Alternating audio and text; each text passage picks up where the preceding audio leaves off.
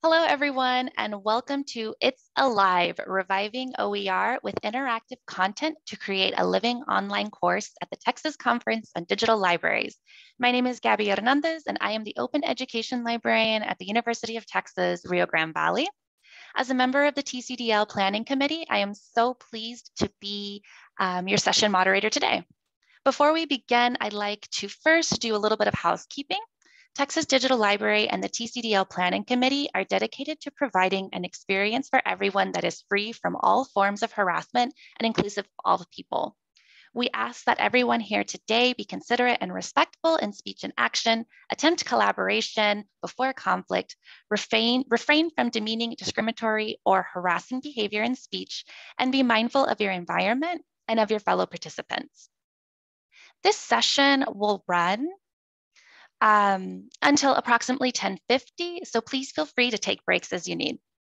I invite you to say hello in chat and let us know where you're joining from, share resources, and make comments throughout today's session. You are also encouraged to post your questions in the chat. I will be watching for your questions and will share them with our speakers during our Q&A session at the end. Now, I am pleased to present our speaker, John McLeod, and I will hand things over to you now to get started. Thank you very much, Gabby. It's a real treat to join you for the Texas Digital Libraries Conference. And I'm just going to start sharing my screen so that I can welcome the guests that I've included today as well. So I've asked a few panelists to join us. And these were all users of Pressbooks results at their institutions over the last year. And they're going to speak to some of their experience. So I have Laura Tompkins from the College of DuPage. Laura's an instructional designer at DuPage. Julie Mazura from the University of Washington. Christine Jones from Glendale Community College. And Mick Davis from Umpqua Community College. I hope I get that community college name right. That one stumps me almost every time. What I thought I'd do for the group is just start to talk about the product that they were using over the past year with their OER textbooks published through Pressbooks. So H5P is a HTML product, HTML5 product that enables instructors and authors to create interactive elements to assess learning. They can embed these H5P activities within their Pressbooks books themselves. And there's a number of different H5P interactive activities. There's branching scenarios, drag and drop, multiple choice, and quiz sets. There's over 48 different H5P interactive activities that you can select from. Not all of them will produce a grade within a grade book, but using Pressbooks results, you can integrate your product and your course material can be integrated into an LMS using LTI 1.3 integration. So that securely connects the content published in Pressbooks to your LMS. So what I thought I'd do next, and I'm just going to stop sharing my screen right now so that we can use the spotlight feature on whoever's talking. But I've got some questions to get the discussion going with our group. And I guess first off, maybe I'll put this to Christine or to anyone on the group who wants to answer. But Christine, what was your motivation to use OER material? So I actually had a student come to me at the beginning of a semester prior to using OER material who told me that they couldn't afford to buy the textbook. And we did our best to work together, but the textbook that we were using at the time required interactive activities to be done online. And so not being able to afford the textbook meant not passing the class. It didn't matter how well they did in everything else. Not using the textbook meant they couldn't pass the class.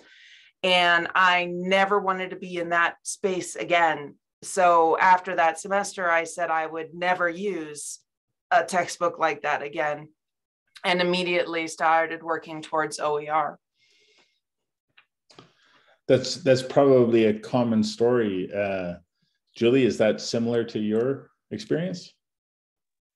I think that I started working with OER probably about 4 years ago in trying to find a really good textbook to help offset the cost, but really it was, just getting more access to more students.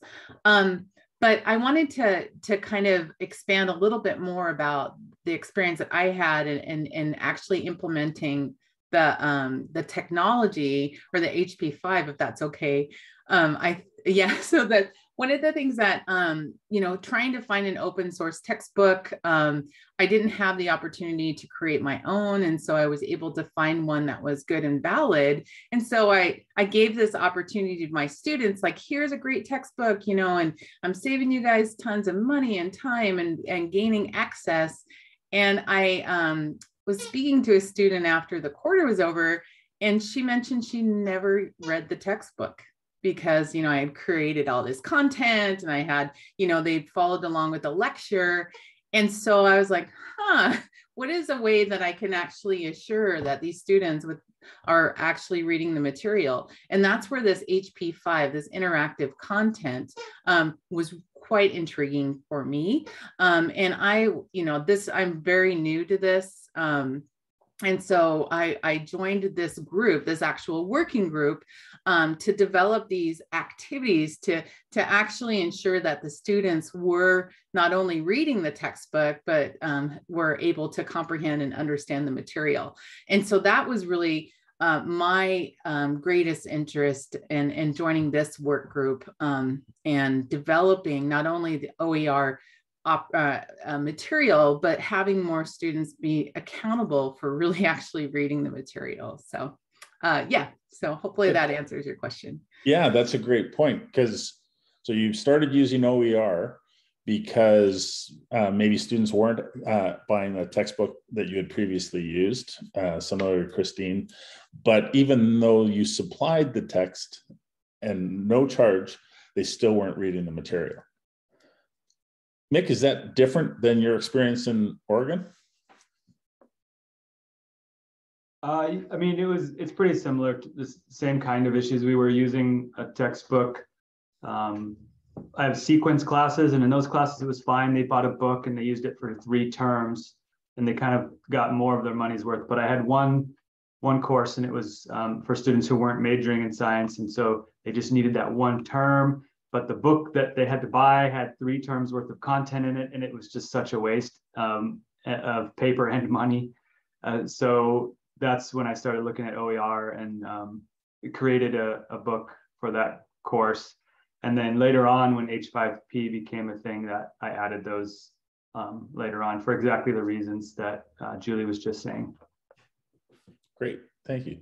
Now, Laura, in your role as an instructional designer, what is your motivation to help faculty use technology in this way? It's a bit selfish, if I'm being honest. I happen to be low vision or visually impaired, so I approach a lot of my work through a disability lens. And I also know firsthand what it's like to be a student having to use an inaccessible big publisher homework system and how difficult it can be to persist, particularly in STEM fields. So that's kind of what lit my fire for sure in terms of getting faculty on board. Okay, great. So I don't think that's necessarily selfish, but I appreciate how you coached it like that. Christine or Julie, what did you want to accomplish when you started using this product with the reporting of grades?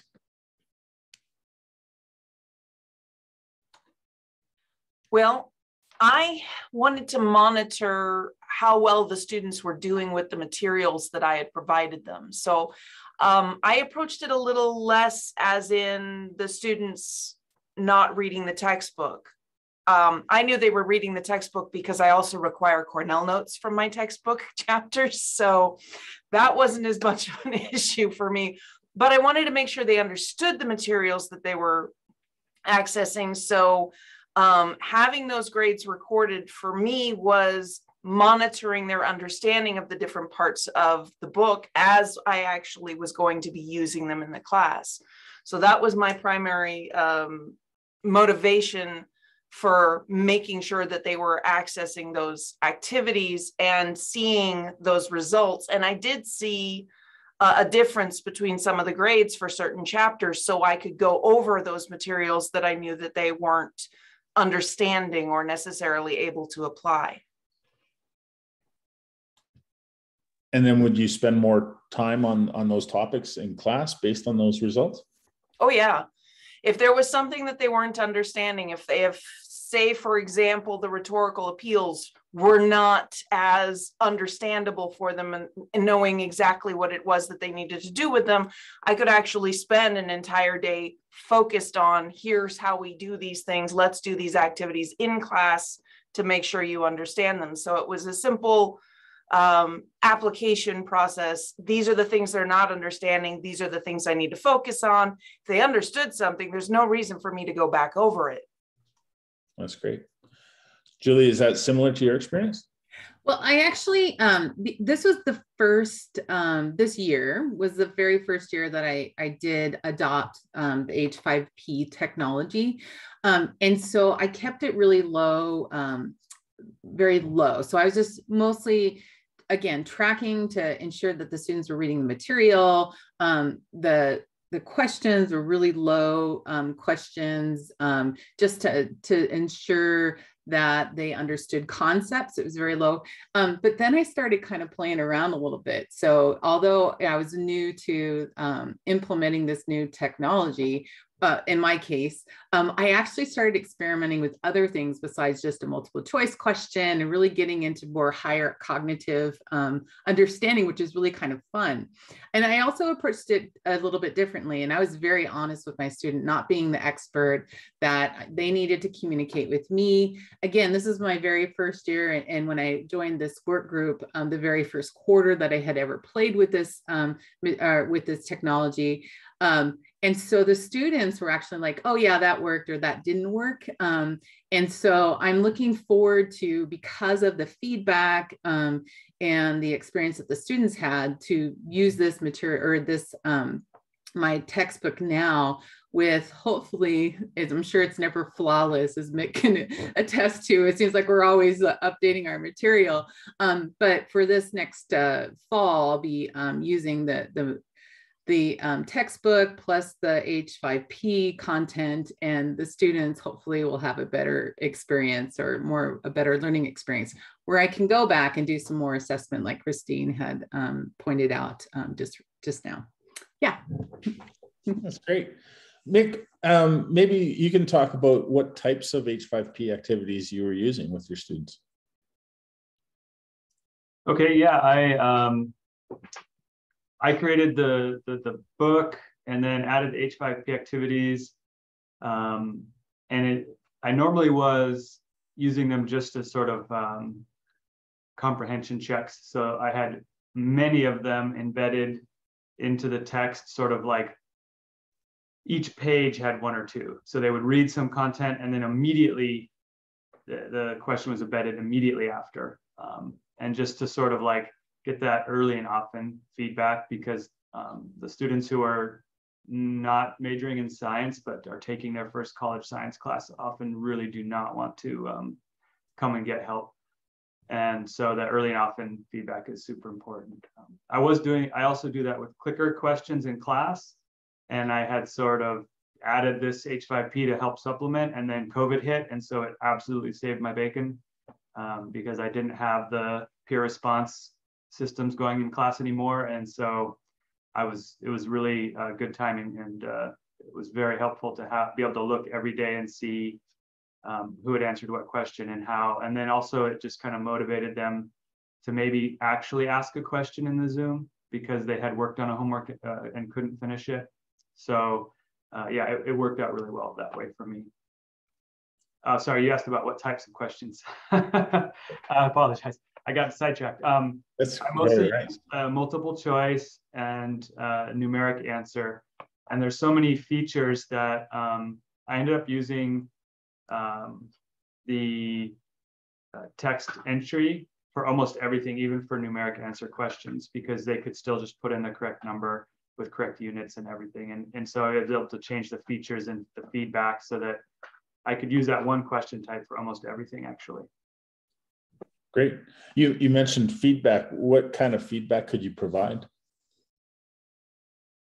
Well, so depending on, what percentage of the question they get right, you can say, oh, great, you're almost there, or things like that. But also there's options to put hints into each entry field that they can look at the hints. And also you can put multiple correct answers so that if they write their answer in a little bit different way than someone else, if you've thought ahead about that a little bit, it'll still count it correct. So those things were very helpful to be able to use just like basically one question type to do everything. Well, that's great. So Christine, what were you, did you use certain activities for your use case with your students? So I have something close to 86 different H5P activities in my textbooks, more in the new variation that I'm doing now. And I use an absolute mix and variety. Some of them are the ones that can actually import with the grades, and other ones are just informational. So I have image hotspots and accordions that are just informational, and the students know that those are informational. Whereas I have the question sets, multiple choice, drag and drop, and interactive videos with embedded question sets in them throughout the textbook. Every chapter has at least 2 to 3 activities in it.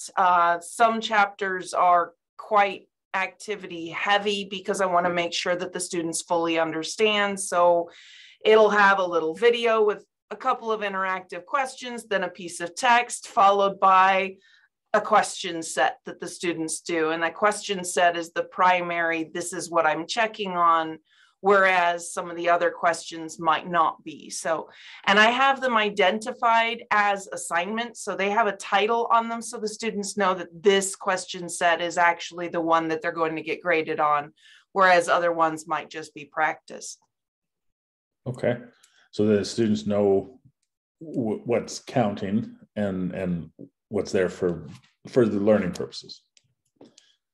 Laura, that brings up a question I want to ask you. Just what is important for an instructor to remember when they're setting up these types of activities and questions with their students? Great question. Firstly, just keep it simple.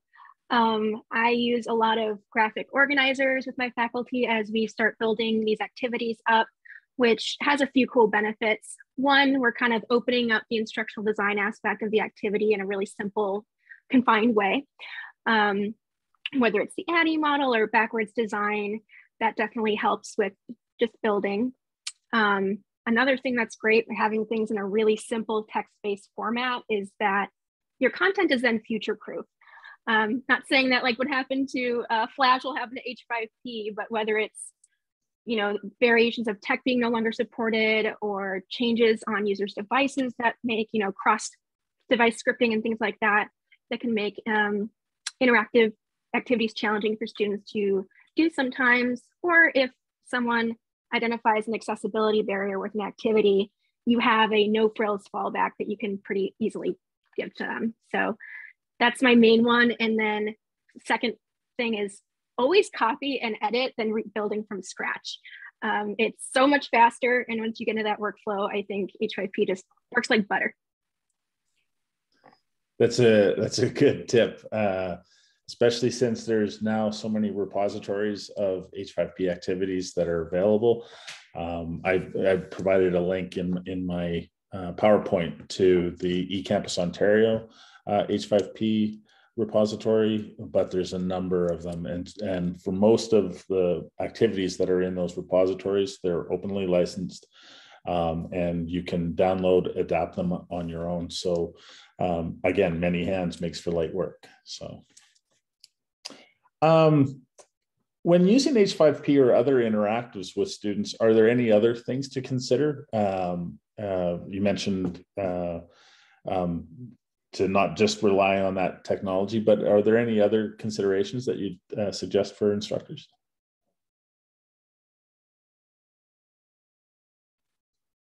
I think just asking yourself, does it need to be an activity? I think it's really easy, and especially with H5P, because we all want to click it, we all want to play with it, and it's such a great tool to get faculty in the door and wanting to develop OER just because they've seen H5P and that got them excited. So I just caution people from having a solution in search of a problem, which is just really easy to do when you are taken by the technology. And H5P is certainly impressive enough to to do that for most. That's great. Julie, I saw you nodding your head there. Is that something you experienced? Yeah, I think that, you get into this puzzle pattern, It was good. It was refreshing to hear Christine mention, like, some of the stuff she's got heavy content and some isn't, so that's super important. One of the things as I was listening to this panel share is that it sounds like, the drop and drag, and then there's the multiple choice, and there's so many different things, the text entry. It sounds quite complex and complicated, but it actually is it's so user-friendly. Like, it's just reading one, the learning curve isn't as steep as what one would think from just listening to us speak. I figured it out, right away, and I'm tech comfortable. I'm not tech savvy. I'll say that. And there was, it was just really easy to do. So yeah, you can fall into this trap of following the puzzle. I have to have 5 questions in here, and this is, in the next chapter. But really making sure that you're being very efficient and not just, tinkering with the material. I think that's super important. So yeah, great advice, Laura. So you brought it up earlier that your students gave a lot of feedback and that you've developed more. What kind of feedback did you hear from your students? It was more, I think, and as probably as instructors and everyone here, it's easy to teach. Having the experience of being a learner is way more important than being able to teach. So the students actually were giving me feedback like, that didn't work, or, this was super confusing. Can you clarify this? And I think that was great feedback. And if I had it to do it all over again, I probably would have maybe tried to find a course that I could take, or maybe a workshop that I could have been on the learner side to see what the students were actually seeing. So although we do have the ability to see what the students see, getting their feedback and their experience was just so helpful for me. And so I did have a series of surveys that followed each of the chapters just to say, hey, what worked, what didn't work, and that was helpful for me. And I honestly can say it wasn't about the learning the material as much as their experience of utilizing the technology is really the kind of feedback that I was getting from students. So again, I'm looking forward to looking at the learning aspect as I continue to use this technology. Yeah. Great, thank you. Mick, was that similar to your student feedback? Yeah, I think generally my students were, they found it easy to use, and they did appreciate that they had an online homework system effectively, but it was like inside the book, because usually those are 2 separate things. You have the book and then you log into a separate online homework system. So being able to just go to our LMS and have everything there, including the book and the online homework, is all through like a single sign-on was, I think they really appreciated that. The other thing I learned was it did really help them be comfortable with coming to ask a question of me, which is something that I really struggle with. Hold on, guys. I really have sometimes a not nice looking face if I'm thinking hard. I look intimidating and I know it. So my wife tells me all the time. So students don't really want to come say hi to me all the time, but it did help because what I found was that actually if I had a typo in the question, they were like super ready to come tell me about that typo, and then we could lead into answering the question. I didn't do it on purpose, obviously, but it did turn out like I started thinking maybe I should just purposely put typos in almost every question. If there was no typo and they couldn't do it, they wouldn't really want to come ask, but somehow the typo sets them free. So I don't know, just a little something to think about.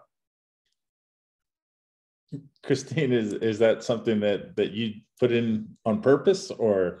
No, but the human element, making mistakes and having the students actually find those mistakes, it makes you approachable because you're human. You make those same mistakes they make. And I gave extra credit for mistakes that they found in my questions. So yeah, I really think that the feedback that I got from the students, at the end of the semester, I asked my students to write up a reflection letter on their experiences to write to future students. So they write those letters to a future student.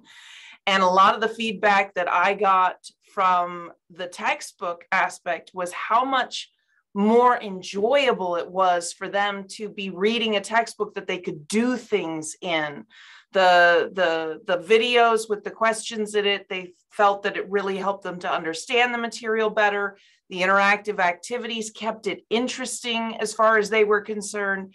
That's the kind of feedback that they were giving for the future students. And the assignment that I have them do, they know that I choose one per semester that actually goes to my future students. So they're seriously writing to those future students, not to me.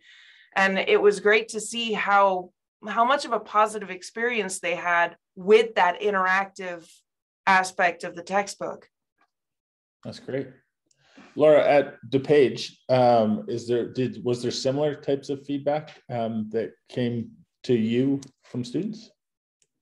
Absolutely. They, by and large, just loved it. Of course, we did hear about tech issues, and that was, of course, part of the pilot situation. But they really enjoyed having kind of places to stop in the text that were pre-designated and give them an opportunity to engage in some metacognition. And not that they use that word necessarily, but yeah, exactly. They loved it. It felt like they were part of a living text, and they, got to see their instructors change things on the fly to meet their needs. And that clearly had a very powerful effect on them. Did you find that as obviously we've got some very engaged instructors that are doing this, is that something that was easy for instructors to make those changes on the fly? Yes, for sure. And that's what we like about it, is just how iterative the tool is, unlike most things you might find in your learning management system, let's say. Well, that's what we're striving for. So it's nice to hear that we've achieved some of it, at least. What would you like your OER coordinators or your colleagues to know about your experience with Pressbooks results? I'll start, Christine, with you.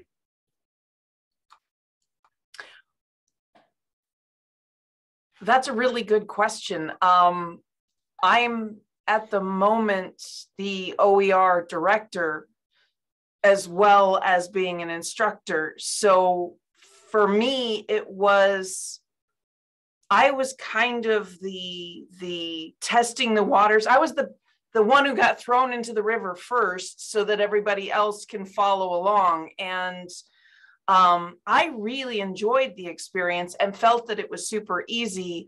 I actually downloaded an outside program that allowed me to edit the H5Ps so I could do it when I was offline and not have to access my Pressbooks while I was doing it.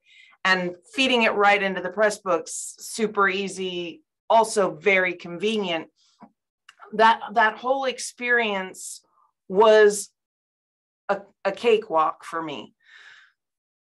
Then I started working with other individuals who want to try it out next. And my ease and comfort in my experience made it so that they felt completely comfortable. I did a walkthrough with them on doing an H5P, and the next thing you know, they've created 10 H5Ps of their own, and they're off and running with it. So it, as Julie had mentioned, it sounds a little tech scary, but if you are comfortable with it at all, it just becomes a walk in the park. It doesn't take any challenge at all. Julie, how about you? You've mentioned that, how easy it was for you, but what would you like your colleagues to know? Well, I don't know. I say easy. It was easy. Yeah. Well, it wasn't easy. It wasn't like simple. I mean, it definitely was something that you had to focus. So, unlike Christine, I'm more of an OER advocate. So I'm that one faculty member. I'm an early adopter. I'm like, yeah, I'd love to do this. And so I'm like, here we go. And so, but one of the things that I thought, one of the things I wanted to share actually with this group and is that you have to find that time, right? So, and as Laura had said, you have to have a plan and not overcommit. And so I just saw in the chat, like, it takes time. It does, right? And so when you're going to change your material, especially I've been teaching since, well, before the turn of the century. So I've been teaching for many, many, many, many decades. And so when you change your stuff, you can really get committed and bogged down with the technology. And so I think that it's just keeping it super simple and knowing that it is accessible, but you do have to have the time. So, and you have to make the time to do it well, not just to do it, just to do it. So, yeah. Mick, I'm gonna ask you that, and because time comes up and we can see periodically you've got a coworker with you, so time is valuable for you. Can you talk about that time commitment and what you'd like your OER coordinator or your colleagues to know about your experience? Yeah, the first thing I would say is that there is a time commitment for sure, but like Christine said, she has 80. I have like 100 of these in my textbook. And so it can be really intimidating when you talk to another faculty. So I would just try to emphasize, like, you don't have to do that. You can go over time, like do 1 or 2, see how it works, see if you like it, and pace yourself a little bit. Don't try to, pick 1 chapter or something in your book to try to see if you can do this. Don't try to think like you have to fill your entire book with H5P activities by next term. And the other thing is, if you do want to do that, or however you want to do it, do look for some funding to help support your time. I was really lucky. I got support from Open Oregon to create the book and to do the H5P activities later on. So, keep your eyes open for that stuff and do look for it, because you do deserve, to be compensated for your extra time in supporting students. So. That's great. Thank you. Laura, I'm going to turn that question over to you, just about what you'd like colleagues of yours or your OER coordinators to know on campus. Yeah, I think Mick touched on this, but the whole thing of writing and remixing OER, particularly on the scale of a textbook, is so incredibly vulnerable. It's a very vulnerable state for faculty to be in. And by starting with these activities that are quick to build and quick to get feedback and iterate upon, you're more likely to have success. So then you're more likely to keep using the activities, and more importantly, confidence. So for me, H5P is my secret sauce when working with faculty for instilling confidence in their broader OER work. Secret sauce, I like that. Can I also make one more comment that I think we haven't really talked about, was the integration with your learning management system that you had mentioned in your slide very briefly, that, that was kind of the intent here. It's slick, you guys. Everybody can say that it actually is quite slick. And it really is an opportunity to really connect that textbook again with your learning management system. We use Canvas. I know there's other systems that are used all over the country, but that was probably the biggest sell for me, is to find something that was just nearly seamless. There were some technical glitches. It was a pilot, but it was always troubleshot. You know, we did some troubleshooting. We figured it out as a community, the Pressbook community, plus our OER coordinators. At the University of Washington, they're pretty good, you know, and so they're quick to respond. And so there wasn't a lag. But that was another real motivation for me to join this group, is that slickness. Yeah. That's great. Is there anything else I can ask any of our panelists to share that we haven't covered that you want to talk about before we head to some of the questions in the chat?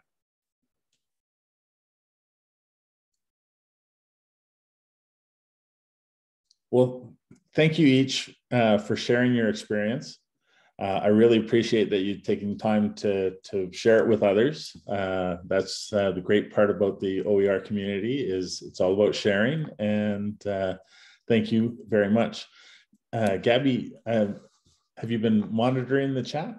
I have, and we do have one question that was answered in the chat, but I'd like to say it verbally just so we can go over it a little bit.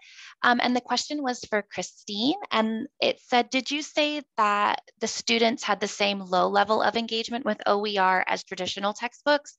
That statement resonated with me if I heard it correctly. Perhaps if there's ever a post-COVID era, students might engage better. So Christine, I know you answered in the chat. Would you mind sharing?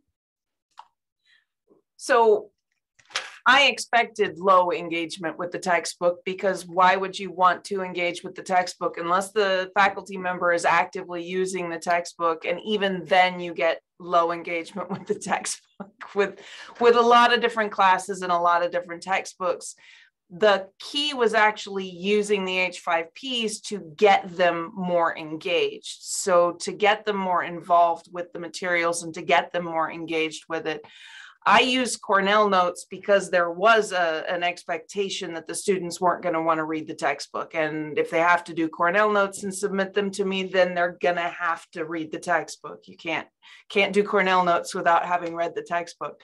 But what I found was the H5Ps, the feedback that I got from them was that was what connected them to the material. It wasn't my Cornell notes just showed that they were reading the textbook and getting some of the main ideas, but the H5Ps were what they actually connected with and they enjoyed doing in the book.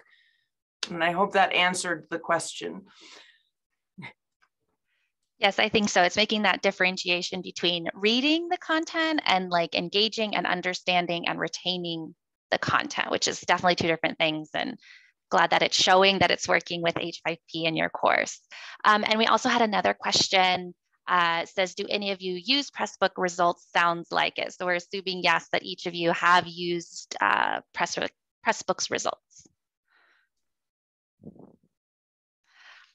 And while we're waiting on some other questions, participants, please feel free to put any question you have in the chat.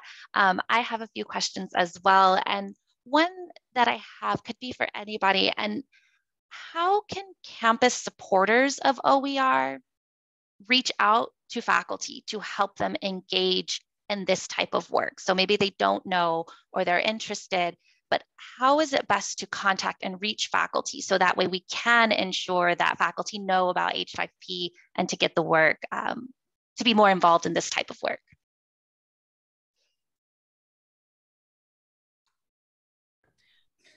I can share my experience. I mean, the reason why I became engaged with OER is, you know, I've been working in digital learning since 1999. So that's a long time. And it's definitely changed over the many years. From just basically taking correspondence courses and putting them on a web page to now this really great interactive ability with this technology. But with OER specifically, as a faculty member, again, it's just hosting a workshop and there was a little bit of money, you know, that always helps. But it's hosting a workshop and isolating faculty so that they're dedicated to, you know, that time. So if it's just a week or if it's 3 days, you know, that's where we're starting to get more hooks at the University of Washington and finding money to support faculty because it's just basically your time. You know, you can do it for free, and it's not that we wouldn't, but there's a point where we need to be compensated for our time. So that's really what the hook was for me. Yeah.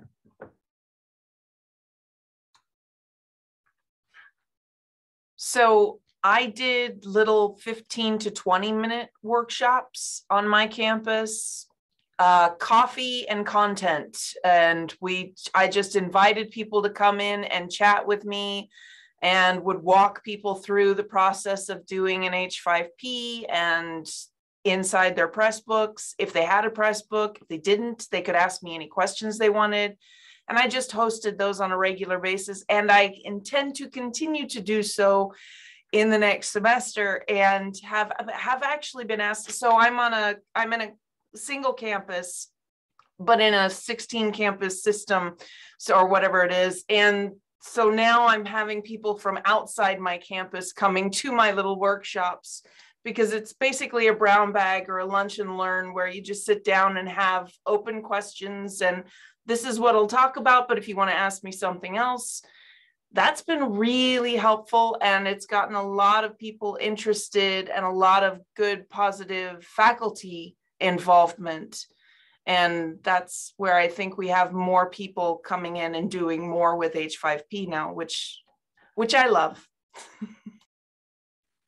Yeah, if I could build off that, absolutely love the lunch and learns. We did something similar, kind of like OER agoras that were informal, but faculty could still get professional development credits, which was really important. But what made it especially successful is getting faculty who had already completed projects in the room and making sure we always had one or two people to talk faculty to faculty instead of me just, showing how sexy H5P is. And that worked really well.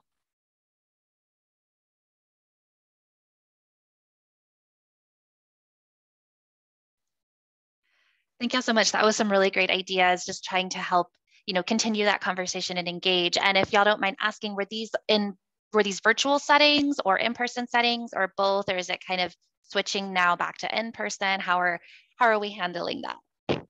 The answer is yes. But originally it was, it was in person prior to COVID, the virtual and now I actually will be engaging in a workshop in a couple of weeks that will be hybrid. So I hope to be in the room. But yeah, it's all those things. Can I also add one of the things, Gabby, as everybody was sharing too, is coming up with, the value of the leadership on campus. That value OER is going to be what's going to drive success in implementing this technology. And so when you've got, Open Oregon, you've got eCampus Ontario, those are things that are going to they're going to hook faculty, right? And you're going to get a nice group. And so I think that's really important too. So yeah, a little bit extra. No, thank you so much for showing. That is a wonderful advice. And so now I have another question. Again, if any of our participants have questions, please put them in the chat. But I have a question now for the faculty side. So how long did y'all engage in OER work before you decided to start on the H5P journey? And any kind of hints or tips or tricks along the way, from starting with that, learning about OER, then to adopting it, maybe creating H5P. How did that journey happen for y'all?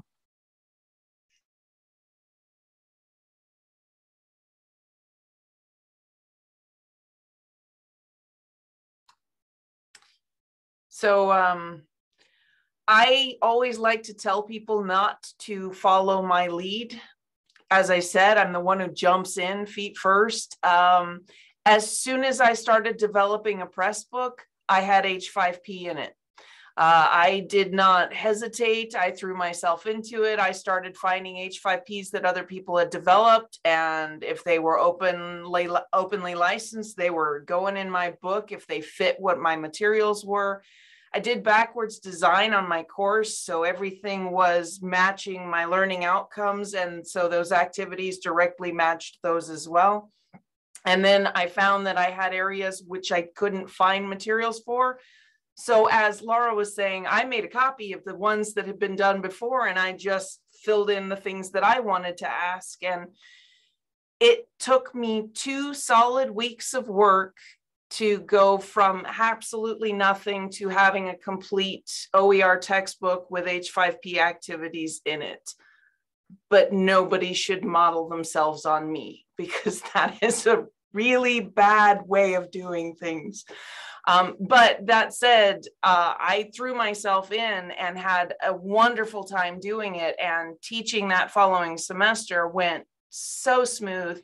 And one of the things I wanted to mention, to hit on Laura's main ideas here, the students had access on the first day. Every video had transcripts, and there were links to text versions of the H5Ps. And I made sure that accessibility was a part of my design plan as I was doing the backwards design. Starting from there, it was a beautiful experience for me, but a terrifying way to do it. So what I'm having my own faculty do is, one step at a time, let's just do this one piece, and we'll make that OER, and we'll add those H5Ps, and you don't have to go whole hog, and nobody should model themselves on me.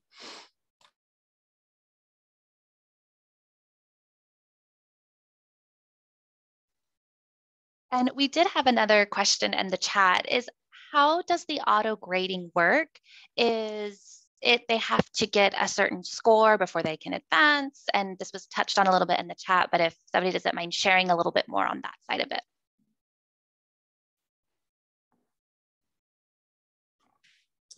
Yeah, so in terms of the auto grading, and I'll let some of our panelists also speak to this, but it really depends on the question type, and it depends on the settings and what your goal for that question is.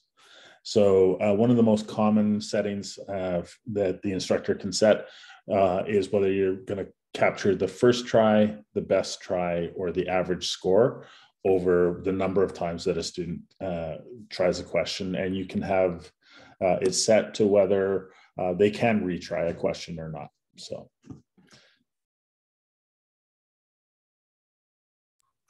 I'll just share an experience that I had with that, though, is don't change mid-quarter.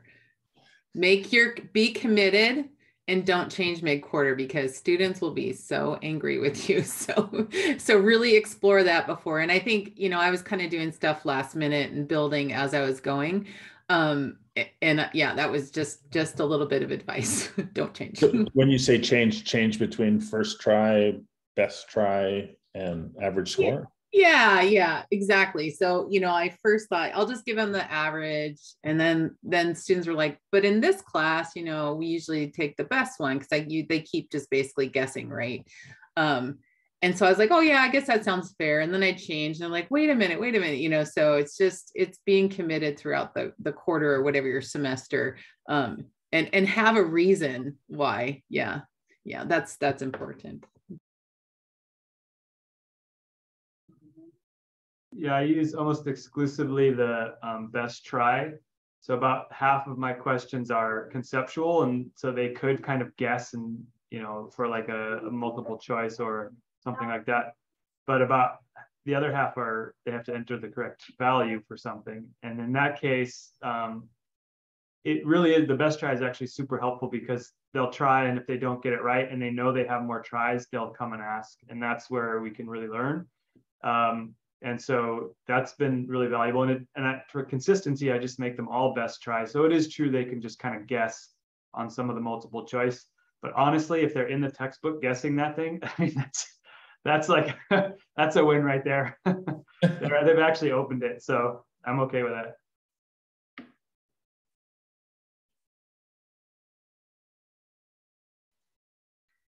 Well, I want to say thank you all so much for joining us today. This was an absolute wonderful session, and I really look forward to seeing y'all at other TCDL presentations and sessions. I'm sure if you have any questions, you can feel free to reach out to our presenters and panelists, and just thank y'all so much for all the wonderful advice you've given today on H5P activities. Thanks very much, Gabby. Of course, thank y'all.